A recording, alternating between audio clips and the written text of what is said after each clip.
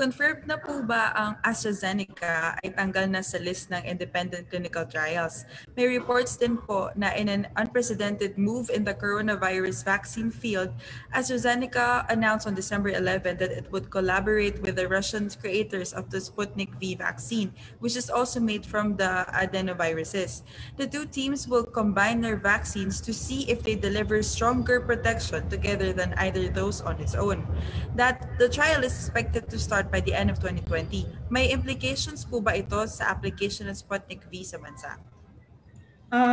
Yung unang tanong, yes, official, as I mentioned, na nag-withdraw na ang AstraZeneca to do the local clinical trials in the Philippines.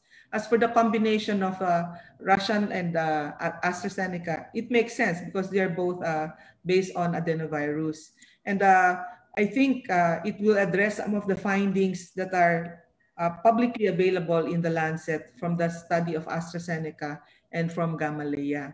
And I think since both of them are in our list, if, for example, they come up with a stronger vaccine, maybe if the clinical trials are acceptable, the results are very good, then FDA will just have to review it and consider it for local consumption.